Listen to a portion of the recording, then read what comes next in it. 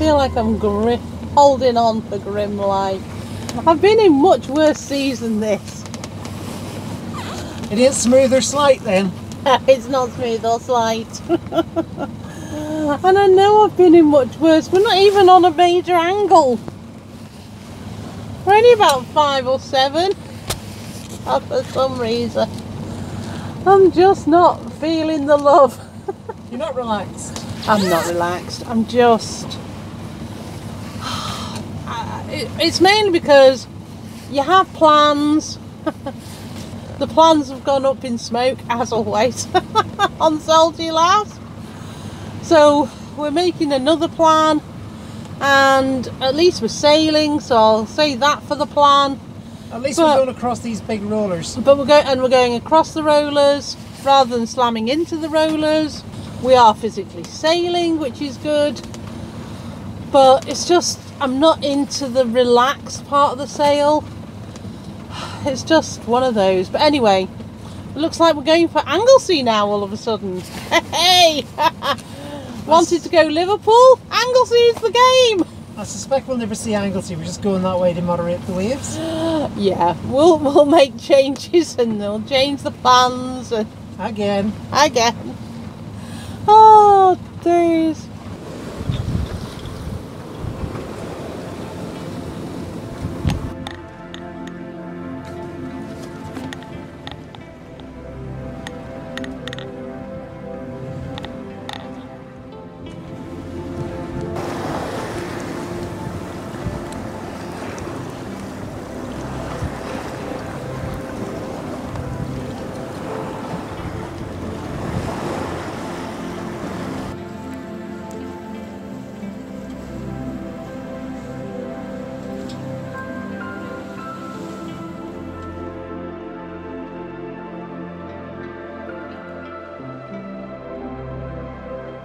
We have a visitor aboard, a pigeon, a racing pigeon I think. She's got rings on her legs, so with numbers on them, so she's been ringed.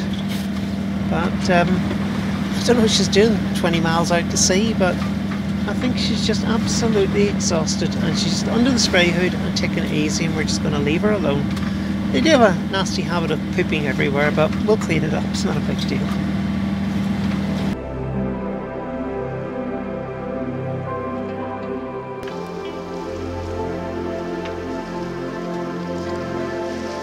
Time for eviction, Bev. Yes, it's time for our guests to leave. So, it's alright. Jeff.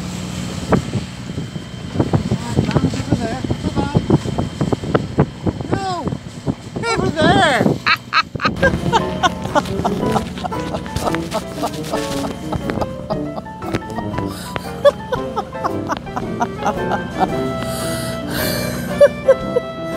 Oh, days. Oh, Bev. Oh, nothing. I think the pigeon wants to stay. No, we've got enough room. Pigeon that poops everywhere. At least Prudence doesn't poop. No, she doesn't, does she? Hey! She finally left us here. Yep, there she is, perching up by the wood. Not that you can see her, Bev, let's be honest. I know. Well, I'm telephotoing it away. Okay, you do that.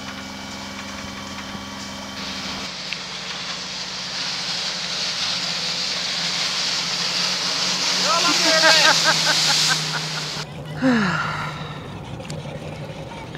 Well, this is where we've ended up with on one of the buoys at Menai, and I have to tell you it is huge, but there you go. Got a family over there arguing about who's going on the banana boat. And this is where we are. I have to say, after a grueling day, I am quite glad to be in safe, secure And more importantly, somewhere I can have a rest.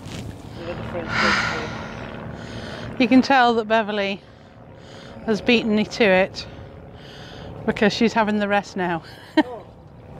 Well, it's been a long day. 17 hours we've been on the go, and we're finally here. Tired crew made mistakes, and Mr. Swifty had a mishap. We recovered him, it's only just screws have pulled out, so it's no big deal. But, you know, just rookie error. And that's because we were tired. And we were tired, we weren't quite thinking as clearly as we should have done. We just saw the mirroring ball, and we went, oh, mirroring ball, let's go. And off we went, and we didn't stop to think about the direction of the tide, and the boat just swept past, and Mr. Swifty just pulled apart. But he's quite tough, and he's going to be put back together again later tonight. So it's time for a rest. Time for a cup of tea and a bloody good rest. Can't say that one. You'll have to beat that. I'm going to put the kettle on.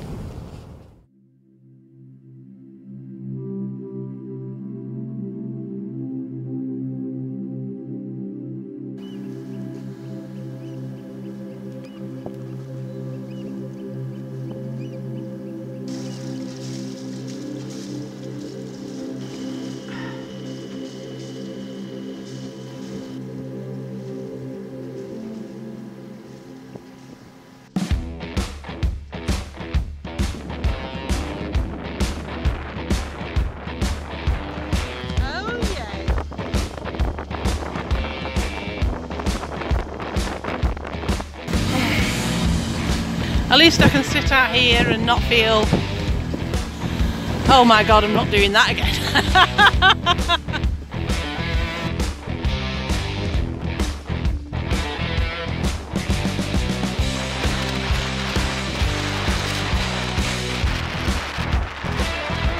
Okay, Dad, how do you feel after that? And that's all I have to say. Are you tired? That was knackering. We know there's no diesel bug in the fuel tank, and we know that because I think we're about that far above the bottom of the tank. That's our gauge in the off position, and this is our gauge in the on position. The fuel gauge reads empty. We tacked down Queen's Channel against 2 or 3 knots of current all the way. Commercial shipping coming left, right and centre. Mersey VTS, bless them, were really nice about it, and I think I'll radio them and just say thank you for being so nice to us. But we made our mooring buoy, which has got an absolutely beautiful collection of mussels on it, so if you're into that sort of thing, there's plenty here at Tar Cardinal Moorings. But right now I think I'm just going to drop dead. Just throw my coat over the top and leave me alone. Good night.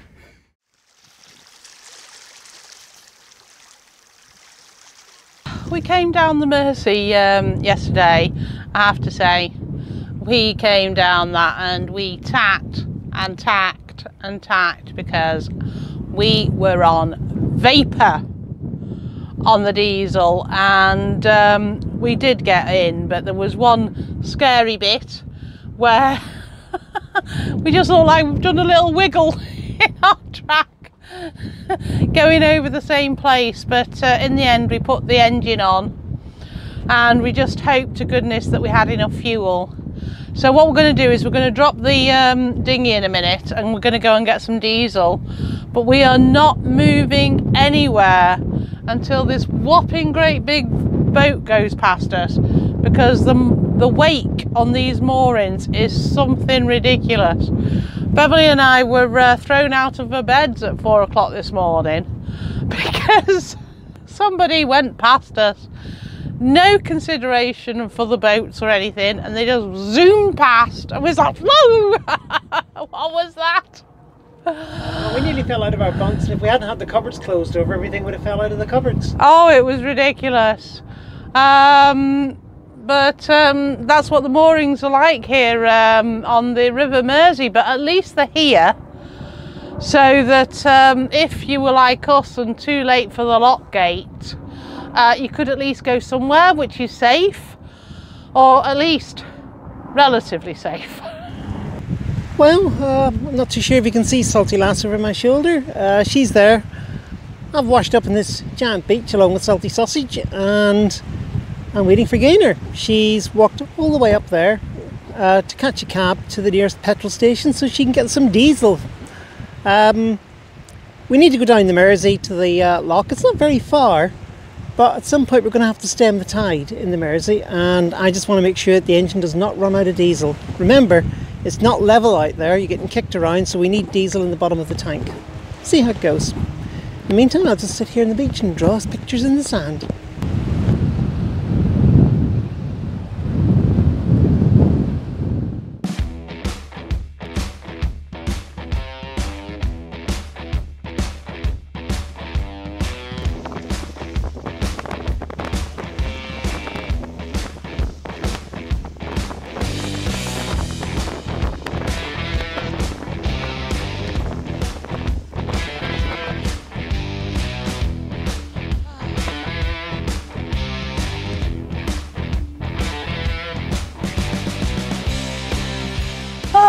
Salty Lass is in shambles yet again. We've got ropes everywhere because it's been a busy couple of hours already, because we've taken down the sails, because in a few minutes, after tea break of course, we're going to go into the slings and we're going to be lifted. Never a happy time for any boat owner. No, I really don't like it when she likes to be in the water. But we've got a few boat jobs to do, one of which is try and get a depth gauge, but we'll get that sorted. We've got lots of other things like seed cocks. We did the underwater seed cocks last time we were in the yard, but now we want to do above water seed cocks. We also want to do the engine seed cock. So there's loads of jobs that we just want to do. Can you move this along a bit? My chocolate's melting and my coffee's cooling. Okay, fair enough. Well, anyway, Bev's having a coffee, and yep, it's yet again a new adventure on Salty Lass as we go on the hard. Oh yeah.